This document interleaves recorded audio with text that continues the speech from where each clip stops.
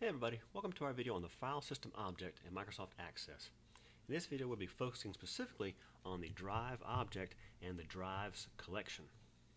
I'll be honest, the ways I've used the file system object prior to now have really just been to manipulate files, or to see if they exist, or to copy them, move them, rename them, sometimes open them for reading and writing.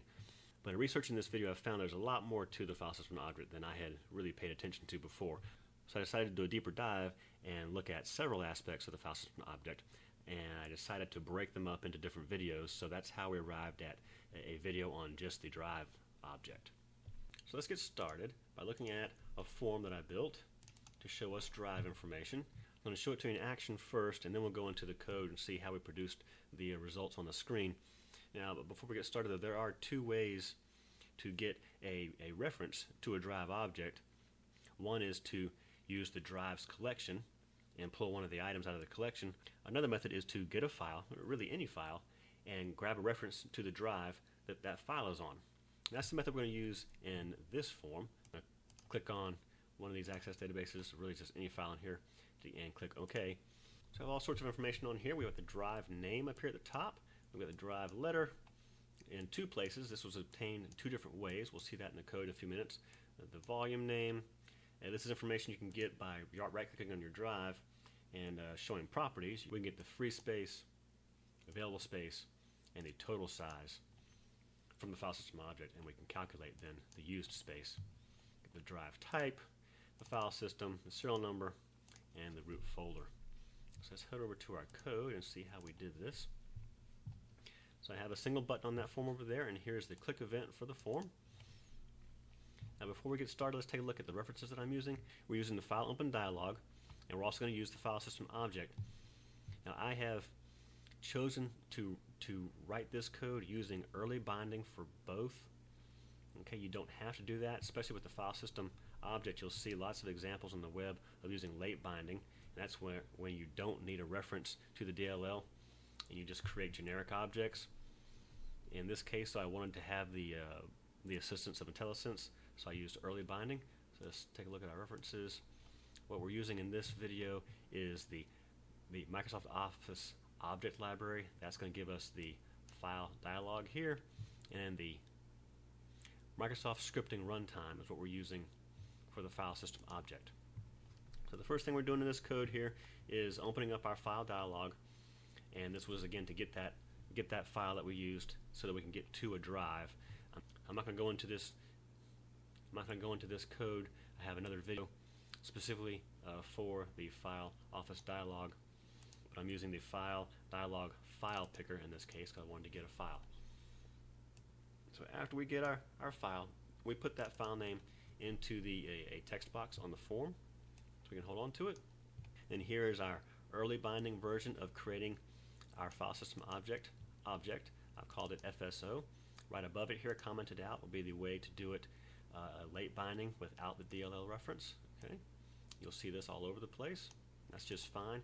I love to use IntelliSense whenever I can when developing code, and then if I want to use late binding for the actual application, come back later and you just uncomment this one and comment that one out, and you change your dimensions up here. You would change this from a file system object to an object, and everywhere in your code where you have a set statement, instead of you would find that in your dimensions as well and change those to generic objects, and you're all set.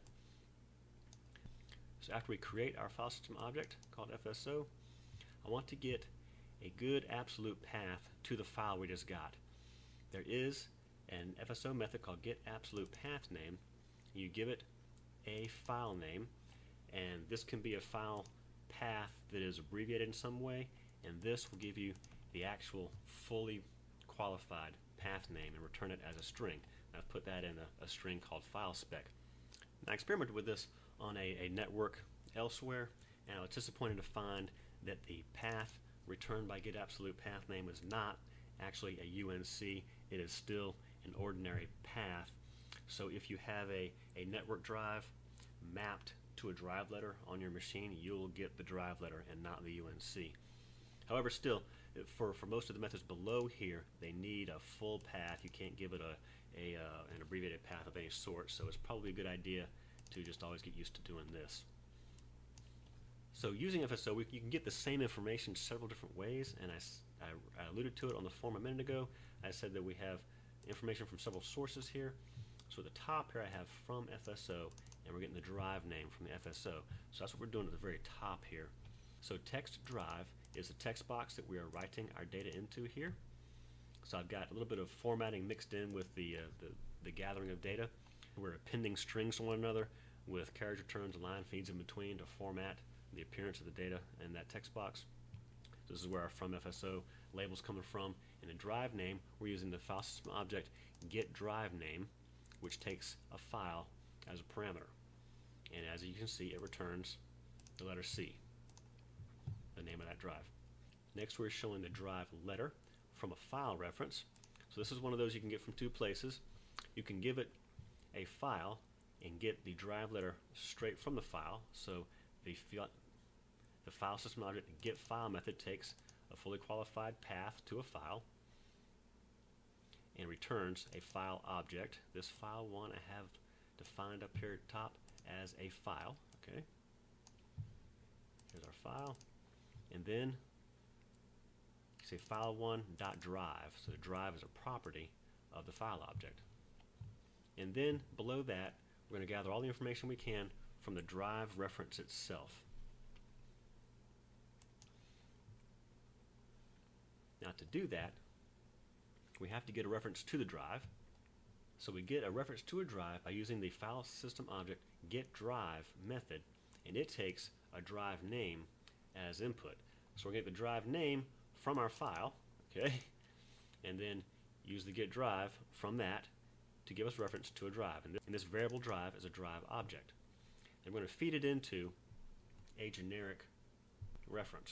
So we're going to display very quickly the drive.drive letter property. That is this one right there. And then we're going to call a generic function that I wrote to do the rest of the work. The reason I wanted to do that is I want to be able to get this same information on a drive from another form that we're going to look at in just a minute. In that other form, we're going to loop through the entire drive's collection. So I wanted to have an easy way to be able to get all this drive information from multiple drives in a row. So that's why I encapsulated all this logic into a function. This function takes a reference to the drive as a parameter, and I'll also decide to give reference to our FileSystemObject. And the only reason I wanted to do that is I didn't want to declare a FileSystemObject again in the function itself. Since we've already declared one here, why declare it a second time in a public function? So let's head over to our public function and see what it does. And I'd like to make a quick note about something bad that I did here. Okay, I've decided to build a generic, I'm using air quotes right now, you can't see them, a generic function to return information about a drive, whatever drive I want to feed to it.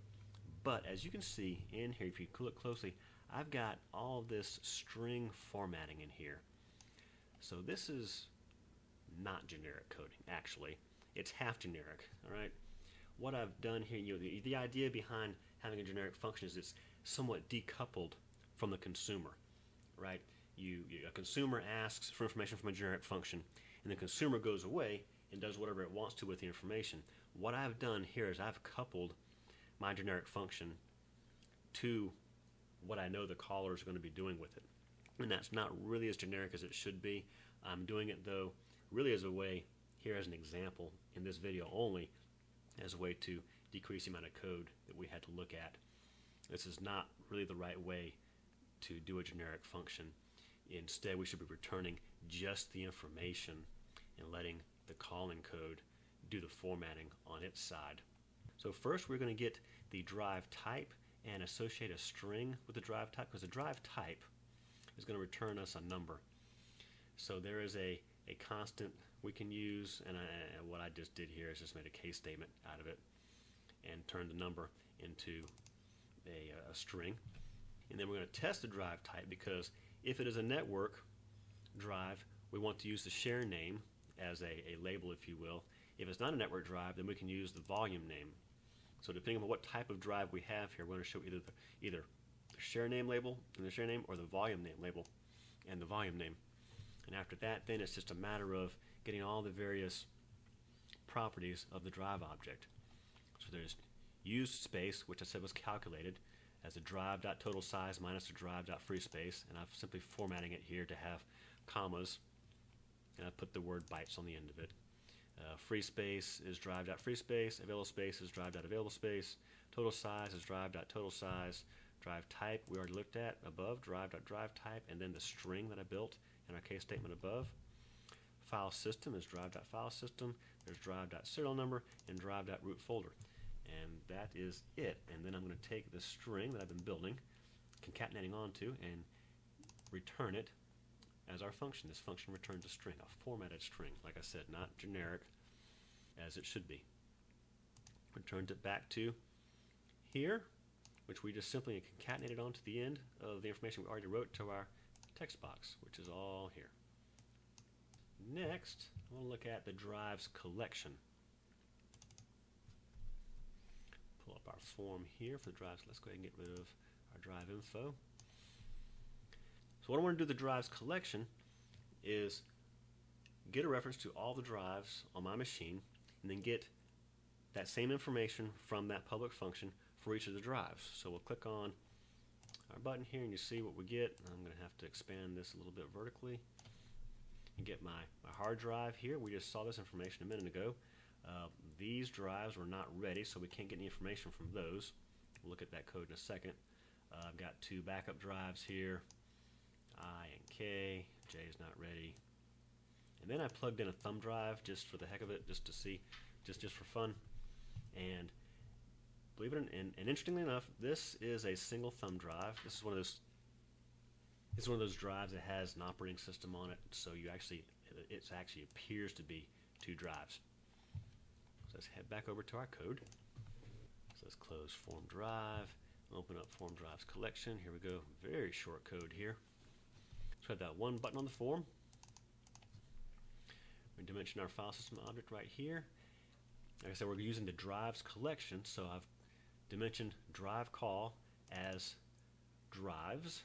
And then, of course, we have reference to a drive as a drive. We're clearing out our text box before we get started. Early binding for our file system object. And then getting the drives collection is very easy. It's file system object.drives, and that's it. From there, then, we just have a loop. For each drive in the drive collection, we'll go through and do these things and then get the next drive. So all I did here was a little bit of formatting here. Drive letter, got the drive.drive letter, gave us a new line, and then tested the drive is ready property. If it's ready, we can go get information. If the drive is not ready, we don't want to do anything with it. We start blowing up if we try to get properties from it if it's not ready. So if it is ready, though, then we just called our same generic function we did a minute ago, giving a reference to the drive we have right now, the drive we're on as we go through the loop, and our file system object. And it spits back a formatted string of text, and we just load it into our text drive, and we just loaded it into our text box. And then when we're done, we add an extra carriage control line feed, give us some space in between each drive, like this, and loop around and get the next drive. And that's all there is to it. So that's it for the drive object and the drives collection. Not very complicated code, and actually not very much to it at all. So look for some more videos from me shortly on the file system object, specifically on folders and files. I'd also like to remind you that I have a blog that is a companion to these videos. On the blog, you can look at any of these videos you'd like from there as well. Also accompanying them, any that have code, there'll also be a blog entry that has the full code listing that we've seen in the video, along with some explanation. Now, I'll admit that the earlier videos I did, those blog entries are really just code listings. As I've done more videos, I've decided to expand on the blog entries a little bit and add some description to them. However, the explanations I have in the videos are a little more in depth than what are in written form on the blog. So I have a link to my blog in the description down below, as well as a link directly to the blog entry that has the code listing for this video. Hope you got something out of this video and enjoy watching it, and we'll see you next time.